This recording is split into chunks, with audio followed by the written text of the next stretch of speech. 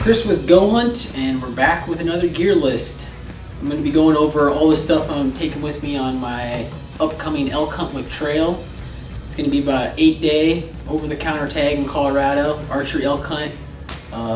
Completely backcountry. We're looking to go about 10 miles in with no plan of coming out until we shoot something. So this is probably one of the more light setups that I try packing with me. And I'm just going to jump in, go over all the gear I'm taking, why I take certain things, and all that good stuff. So, with the clothes worn, first light, my favorite piece, the Klamath hoodie. This is what I usually wear as kind of like my outer shell. I don't bring a soft shell, so the Klamath hoodie is my go-to piece. I'll probably wear this the most out of anything. And then underneath that, I'll have this is just the Arrowwool fuse. This is a later September hunt from like the 19th to the 26th. So I went with the fuse over the wick just because it's a little bit thicker and a little bit warmer. And late September in Colorado, you can get all sorts of crazy weather. So I went with a little bit warmer piece on that base layer. And underneath that, I'll have the First Light. This is the Tech Tee. This is brand new for them, and it's a really nice piece. Just, you know, if you're running around a lot in elk hunting, if you get hot, you can just wear a t-shirt, which I do quite a bit. And then for my pants, First Light Oregon pants.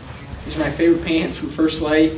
Nice and stretchy. They're the perfect thickness for kind of that September hunt. You know, not too thick but not too thin. Super durable. I do have a burnt hole in there, but that's from just getting to the fire too close. But they are super durable pants. And then with those pants, I'm going to pair those with usually gaiters. So these are the Outdoor Research crocodile gaiters.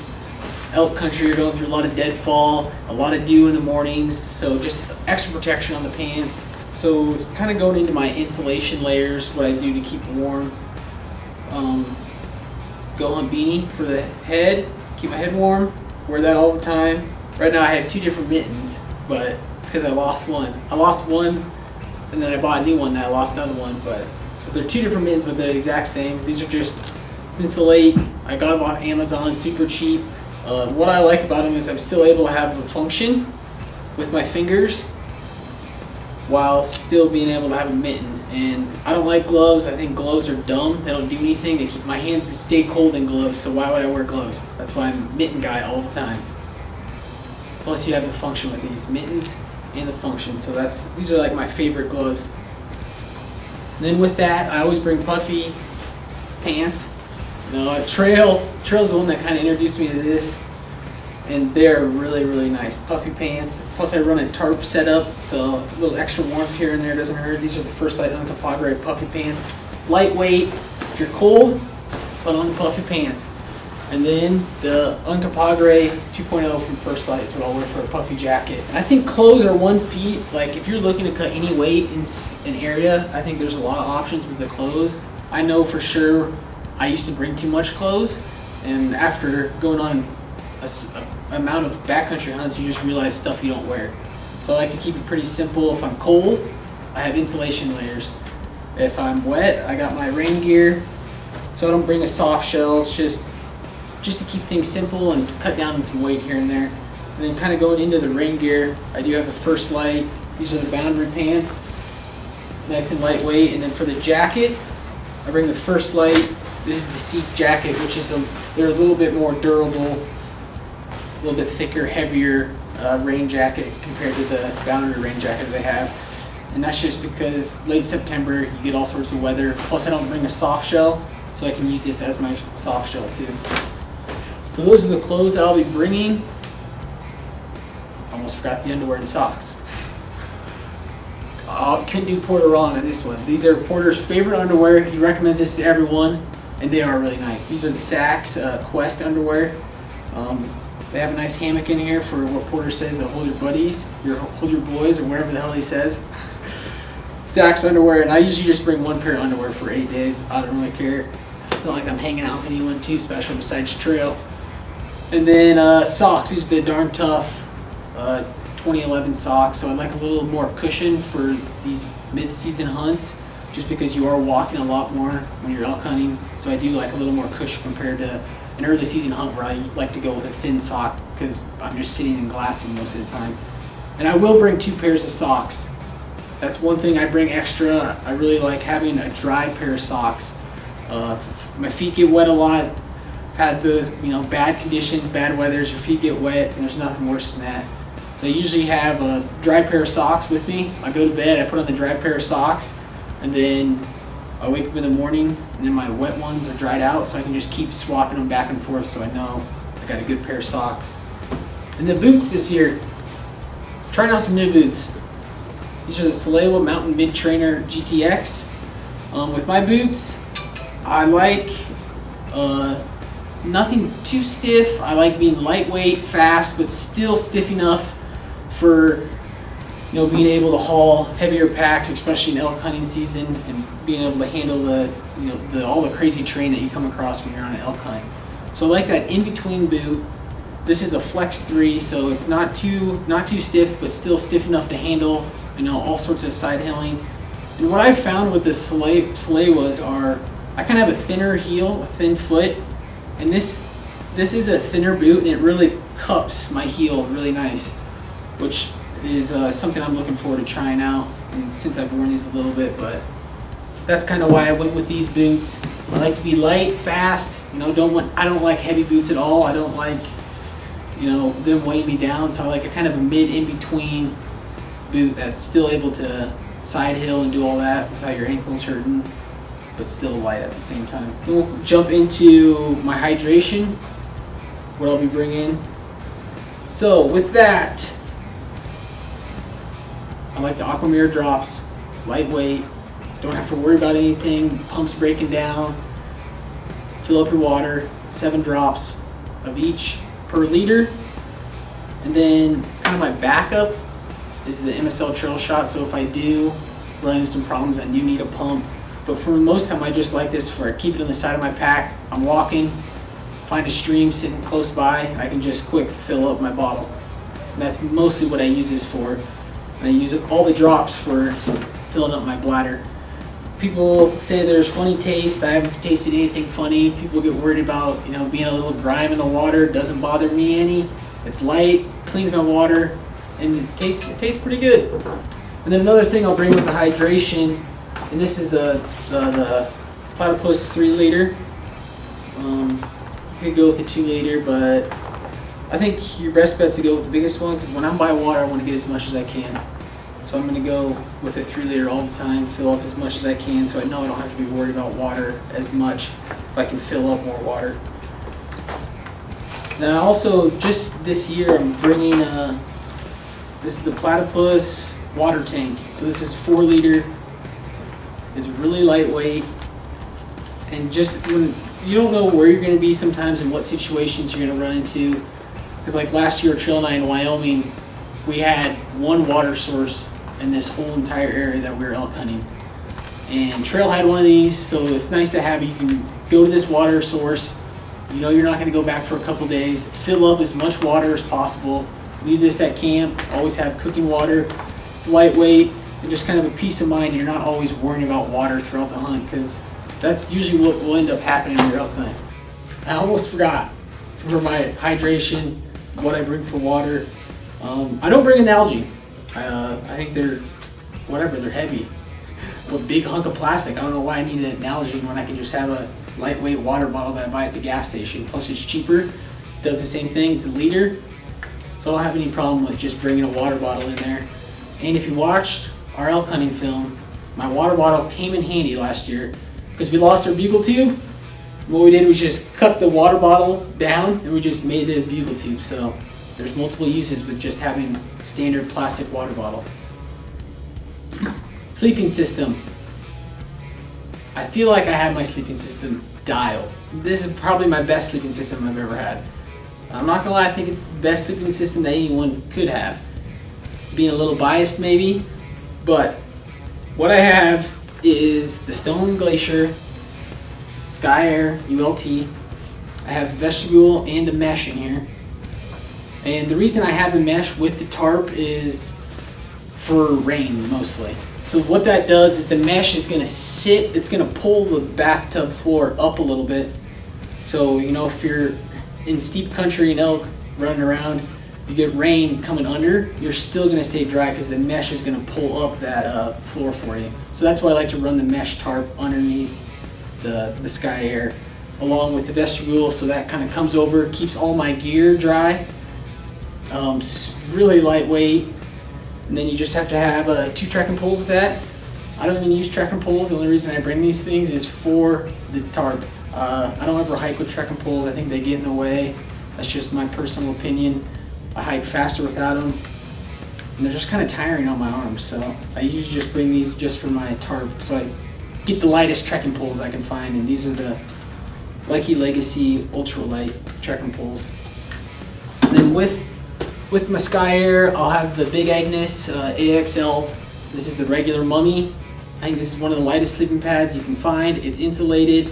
I've taken this on a 3rd season hunt in some cold weather, and I haven't had any problems. Very lightweight, compact, good sleeping pad. And then last but not least, the pillow. If you don't have a pillow in your sleeping system, I highly recommend it. This thing is a couple ounces. It's a Climate XL pillow. It just makes everything a lot more comfortable. I think sleep's very important in the backcountry. If you're not getting good sleep, you're not going to have a good hunt. So I try to make my sleeping system the most comfortable and lightweight at the same time as I possibly can. And all this together right here is about 3 pounds. So very lightweight and can handle any sort of weather. I've been rained on, snowed on, all sorts of stuff. And then obviously I have my stakes that come with the Stone Glacier, plus a couple extra in there. I got some Hilleberg stakes that I bring just to be sure, you know, if you have some stiff ground and you break one, but you should be pretty good on that. And then with that, the sleeping system, I run the Stone Glacier Chilkoot 15-degree sleeping bag. This is by far my favorite sleeping bag I've ever slept in. I used to run a quilt just because I don't like being compact. I don't like that feeling of being constricted. And the thing about this sleeping bag is it's very wide through the shoulders. So I can literally roll around. I can sleep on my side in this sleeping bag. And I have never gotten cold in this sleeping bag yet. I'll take this on 3rd season hunts. It's a really versatile bag, being that 15-degree range. It's lightweight, compacts down. I usually throw this in like a compression sack. Yeah, so that's the sleeping bag I run. I highly recommend it. This little guy, the Thermarest ZC. Just a comfort thing for me. It's lightweight, and it's, you know, if you're sitting down on the ground eating, it's nice to sit on this. Plus I keep this right outside my door of my tarp. So when I get up in the morning, you know, if it's been rainy, there might be some mud, I can always have this down, keep my feet clean. You know, it's just a small thing that helps me be a little more comfortable in the backcountry, and it hardly weighs anything. I'm gonna take it. So that's the Thermarest ZC. I'm gonna jump into my cooking system. This is brand new for me. Just got this a couple days ago. I'm trying out something new. I've been your classic Jetboil guy, run that all the time. But I know there's lightweight options, and this setup's pretty slick. So what I have is, you know, just your standard MSR fuel canister. And what I've done is I have the Seek Outside. This is their bale mug. Really lightweight, titanium. You know, has different functions, which I like. You can have handles. You have this just in case you want to cook something over the fire. And then what I'll run with that is the Soto Windmaster. So this is where you're really going to start cutting weight compared to your Jetboil and all that stuff that it comes with. Soto Windmaster. Have that right on there. Then I can just put my Seek Outside titanium bale just right on top like that. So I've cut some weight on that with this setup compared to the Jetboil. And it packs really nice. Seek Outside comes with this nice pouch, so I can keep everything together. You have a better chance of not losing something. And then throw my lighter in there. And then my Sea to Summit Alpha Long Spoon. This thing is filthy dirty, goodness gracious. I don't know what the hell I have on that thing. It's been sitting in my pack for a hot minute. But yeah, just the long spoon, obviously, so I can get down to the bottom of my mountain house. Nothing too crazy about that. So yeah, I'm pretty excited about this new stove system I'm going to be trying out. Just a little lightweight, a little more easy, compact, which I like. Now going into kind of the optics that I'll be bringing. Elk hunt, it can really vary on what optics you're going to be bringing. Sometimes I bring a spotter, sometimes I don't. If I know I'm going somewhere where there's not going to be any glassing, I'm not going to bring a spotter. I probably won't bring a tripod. So I do have them on here, just in case, you know, if I know I'm going somewhere where I'm going to be able to glass, and that's going to be like a way we're going to hunt, I will bring a spotter. So this is the Razor HD spotting scope from Vortex. It is 27 to 60 by 65 millimeters. So this is their kind of smaller, lightweight one compared to the 85. Still get enough zoom and mag, especially for elk. I don't need anything too crazy. So I do like this lightweight option for their spotters from Vortex. And then I also have my full and scope adapter on there. Then I put this nice little case on there. I'm trying to get better at keeping my stuff nice and not busting it around. I've been kind of known for that around the office, kind of optics falling around. I used to have just a sock over the top of it. Got that from Trail, but yeah, it's just a nice lightweight scope. I might take it, I might not. Just depends on the country I'm going to be in. And then the tripod. This is a little bit sturdier of a tripod, a little bit heavier. There's definitely lighter options, but it's really nice to glass on. It's going to be stable. So this tripod, this is the Saru T12 1204 SK with the V5 head on here. It's a little more heavy. Got the twist locks, but it's super stable, especially for spotting scope. Might not, most likely I won't bring this with me on the elk hunt, with me in the backcountry. I mean, it really depends on if we're going to be doing a lot of glassing or not. But this is my tripod that I use for mule deer and all the other hunts, so I do keep it in my gear list. I will bring it with me. It'll be kind of a at the trailhead decision with this tripod. Now going into my binos, what I'll be wearing on my chest. So this is the marsupial bino harness. It's the open one. And this is a large. So the reason I have a large, because I run 12s for mule deer on my chest, so they can fit in the large, and then for elk I run 10s. So instead of buying 2 marsupials, I just went with the large so I can fit both my 12s and my 10s in here. So there is a little room in here right now because I have my 10s. These are the Vortex Razor UHD 10x42. Awesome binos. And then I have the wind checker. Always got to be aware of the wind. Nothing too crazy. And then with that, I have the marsupial rangefinder pouch here with that. And then the rangefinder I have is the new Leupold RX full draw. So what this does is you're able to put in your arrow weight, your distance from your peep to your knocking point, all that data in there. So then what it does is you're able to range, and it's going to give you a line above your range if your arrow is going to hit a branch by chance. So it does all that calculation for you, so you kind of know if there's anything in the way of your arrow flight, which is pretty cool. Yeah, there's good instructions with that, show you how to put all the data in there. It's nothing too crazy. Your arrow weight, distance from your peep sight, some other things, and then it's going to be able to show you a line of where your arrow will hit if there's something in the way or not. So that's my kind of my optics I'll bring on that, and more than likely I'll probably just be running those 10x42 UHDs on my chest the whole time and not even bring the spotting scope or the tripod. Your elk country tends to be, you're in the thick timber most of the time, so I'm not glassing too much or too far. I just need something to see if it's there, and they're big animals, so they're not too hard to see. Kind of just going into my miscellaneous gear, what I'll bring for that. This is the ultralight watertight medical kit.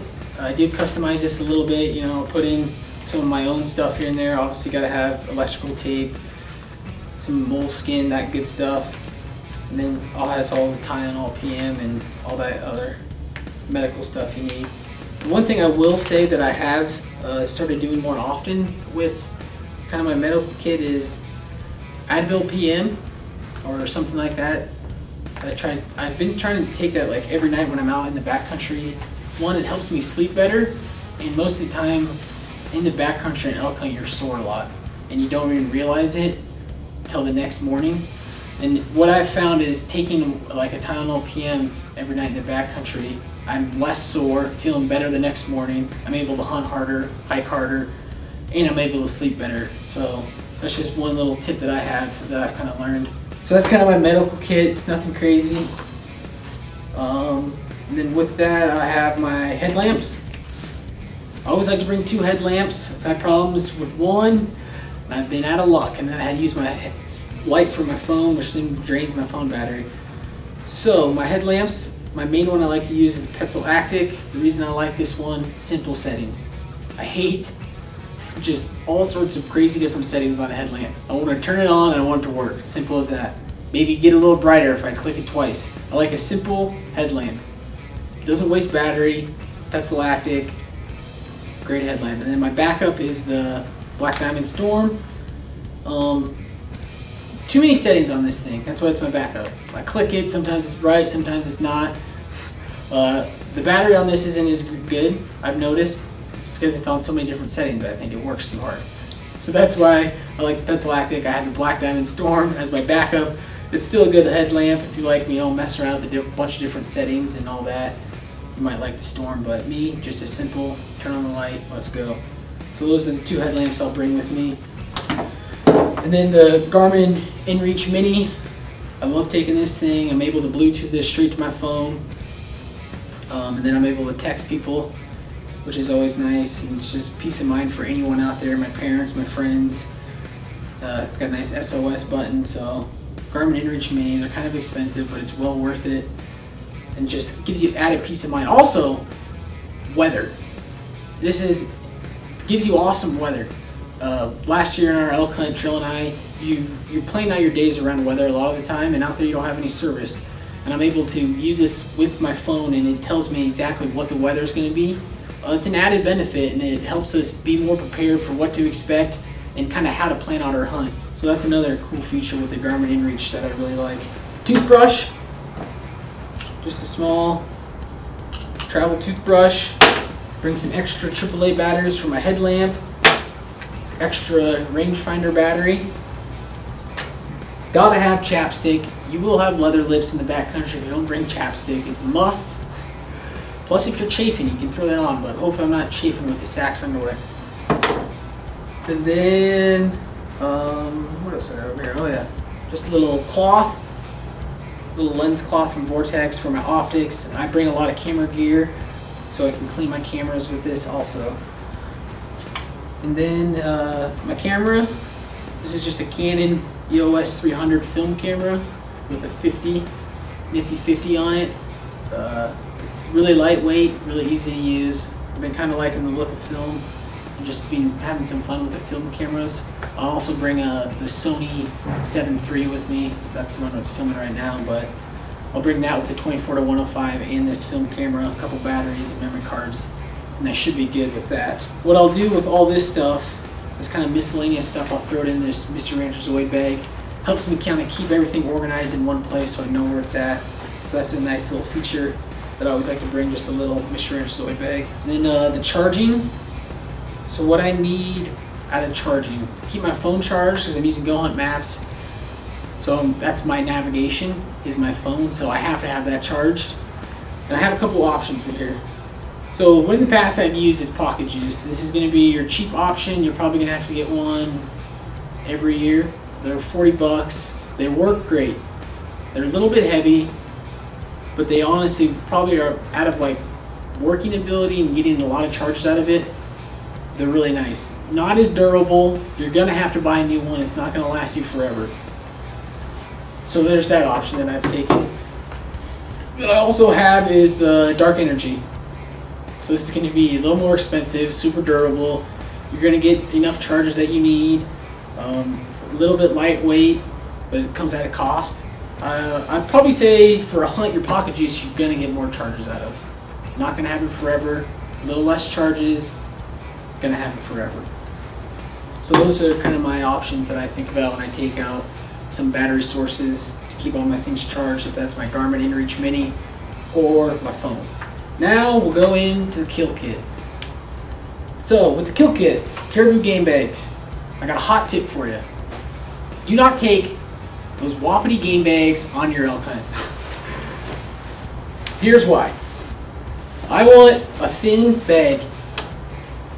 I like to get a nice narrow thin bag so then that meat stays right in here. I'm going to debone it most of the time. The thing about when you get those big elk bags, they're too wide. So I'm going to have meat coming out on the sides of my pack. I want that meat to be straight up and down on my pack. So I prefer, this is my preference, I'm not saying I'm right, I prefer to have the long, narrow caribou game bags. It keeps all the meat in line with my pack. I'm not having anything splay out on the sides, making an uncomfortable ride. Learned that last year. So that's my kind of my hot tip on the game bags. You're better off with a long, narrow bag than having those huge wide bags. My kill kit, some people give me some shit about it. I don't know why. Because I carry this Bucklight Max knife. Whatever, it's 20 bucks, 30 bucks. Very lightweight, I think it's like 3 ounces. And it's a nice fixed blade. I always like to have a fixed blade on, you know, elk because they are bigger animals and you do have some tougher cuts here and there. So a fixed blade's always nice to have. Buck knife, Bucklight Max. I think it's one of their most lightweight knives that they sell for a fixed blade. And then I always have the Avalon, you know, knife with the interchangeable blades. Always bring, you know, 5 or 6 different blades with that. So I usually, all the time on all my hunts, I'm going to have a Avalon where I can interchange the blades out, super sharp, and I'm going to have a fixed blade of some sort, like this buck knife right here. And then, since I am bringing a fixed blade, elk are big animals, you're cutting them up, you're going to need to sharpen your knife. And this is just a really small knife sharpener by Smith's. You know, really lightweight, does the job, sharpens it up, I'm able to keep cutting. Then I have my little tag holder for my tags, some paracord. You know, this can be for multi-use anywhere, from tying stuff up. Just a nice thing to have some paracord if you want to hang your meat or had something break on you with your tent. And then a pin. I have a pin here. Sign my tag. One thing I don't have in here that I do like to bring is some sort of sheet of some sort. Plastic sheet, anything that you can find. It's about this big that you can place the meat on once you cut it off so you can cut it up. Because it does kind of suck if you don't have that to try cutting your meat up on the ground. Then you're going to have super dirty meat. So I would recommend some plastic, you know, some sort of plastic tarp. I've done it on an emergency blanket before. That's one way you can kind of multi-use. If you do get really cold, you can use the emergency blanket. But I've done just throw on some meat so I can cut it up and debone it. So that's another thing I usually do have in my kill kit. Obviously mine probably threw away because it's all bloody. So I do have to get one of those. Kind of jumping over into my archery equipment. So what I got is the VXR 31.5. Then I had run the Bee Stinger Micro Hex. I got the 15 on the front with 4 ounces. And then I run a 12 off the back with, what do I got back here, 6 ounces. And the reason being, I like bigger stabilizers because you're obviously more stable. And one thing that does not bother me at all is having a heavy bow. I'd rather have a heavy bow. I'm going to be more stable. It's going to be more forgiving. I'm going to shoot better. And I will say the most important equipment you can bring on a hunt is your weapon. I don't care how heavy my weapon is. If this thing shoots straight and does exactly what I want it to do, I'll carry the heaviest weapon if it feels good to me. So I'm not worried about weight at all on my weapon. If that's gun, bow, because I do get questions like, oh, you're bringing big stabilizer out there in the elk woods. Doesn't bother me. I shoot better with it, so I'm going to take it. On top of that, with my rest, I got the Hamskea Trinity. What's cool about the new Hamskea Trinity, they actually have a tension that you can adjust on the spot. Whereas before, like the other Hamskea Pro, it's a screw that you can kind of just tighten it. So you always have to have like a screw to tighten it. And the reason I like this is because in the backcountry, you know, sometimes you don't have those tools. So if this does get a little loose, it's literally just you just pull it down and then there's a rubber band that goes over the top of it that keeps everything tight. So the Hamskea Trinity, I just bought that this year and I really like that rest. Always like Hamskea rest, limb driven, tough to beat. The sight. This is the Spot Hogg Fast Eddy. This is the five pin sight with, you know, the bottom pin being a floater, so I can adjust it and move it. I do like a fixed pin for elk. So for mule deer, antelope, I'm going to shoot the Fast Eddy XL double pin, just because I know when I'm on a spot and stock, I'm going to have time to adjust my pin and have the exact yardage. Whereas elk, you don't know where those things are coming in at. They come running in fast, so it's always nice to just have a fixed pin. I can put it on there, and I don't have a problem going back and forth between fixed pin and double pin. Some people do. I mean, once it's elk season, I start shooting this all the time, so I get used to it pretty fast. So that's the sight. The Spot Hoggs are a little bit heavier, but they're the most durable sight out there. I mean, I'm going to take this on a backcountry hunt. I want to know that this sight's never going to move, and that's what I'm going to get with the Spot Hogg. That's why I really like the Spot Hoggs over other people. Then my quiver, this is just the tight spot, 5-arrow quiver. Nothing too crazy. Holds my arrows, keeps everything nice and tight to my bow. And then the arrows I'm going to be running, these are the Gold Tip Pierce Platinum 300s, and then I have the 4 Fletch. These are the Blazer boning veins. I've shot all sorts of different veins. I think just do what fits you best. Out of my veins, what I'm looking for is the most forgiving vein. So, you know, sometimes you're not going to have a perfect shot. Sometimes you might have a little torque. If I can find a vein that's going to, you know, help take some of that air out of there, I'm going to shoot it. And with these, I found that they are a little bit more forgiving. And what I like about them is I'm shooting the Helix, which is a fixed blade. So you do with the fixed blades, I like a little bit taller profile fletching, so it has a little more guidance to fly. And those are the broadheads, the Helix, just a single bevel broadhead. I shot my elk with this last year. These things fly great. That's why I like them. They fly great. They fly like my field points. I don't have to retune my bow, and that's what I'm looking for. And a lot of people do have problems with, you know, fixed blade flight, and a lot of the time it's your bow that's not tuned or you're torquing it. So these ones seem to be the best. And with my fletchings, I do just a slight offset. I'm not a big helical guy. I think you do get some parachute with it when you shoot farther ranges. And out west, you don't know how far you're going to shoot, so I just do a slight offset. You know, nothing too crazy on that. Also, with my bow, I shoot right off the riser. The VXR is really nice right off the riser. The rounded edges, you know, you get a better consistent grip all the time. Nice, small, flat edge. So I do shoot right off the riser. I may put a little tape on there just because, you know, as it gets later in the season, you can get colder temperatures, so it does get a little bit cold, but you're just gonna have to suck it up, right? And my D-loop. Everyone asks me about my damn D-loop. I like a longer D-loop. One, because there's less torque on the string, I feel, because I am using a handheld release, so as that release twists in my hand, there's gonna be less twist and torque on that string, giving me better flight. I also prefer a little bit longer because I feel I can get a better consistent anchor. I have a nice anchor spot right here that I like, and the way I can get that is with a little bit longer D-loop, and I have a better angle with my eye and string. So that's the reason why I like a D-loop a little bit longer. I mean, it's all about consistency and being able to do the same thing and what's comfortable for you. And that's what I found that works best for me, and that's why I have a long D-loop. So I'm sick of hearing you guys giving me shit about it. The release. I use the Wise Choice by Carter. Great release. What I found about these, I've been shooting kind of these handheld releases for a long time now. When I was little, I had a lot of problems. You get nervous a lot when you're shooting your bow, especially at animals. With those index fingers, you can tend to punch a lot. With these, less chance of punching, you're going to be more consistent, you're going to shoot better. And I would recommend to any archer, if you have not shot a handheld release of some sort, I would give it a try, because I almost guarantee you'll shoot better with these. That's just my opinion. Now with my pack. So the pack I'm going to be taking, since this is going to be a full out backcountry hunt, going in there pretty deep, I'm going to be taking the Stone Glacier. This is the Sky Archer 6400.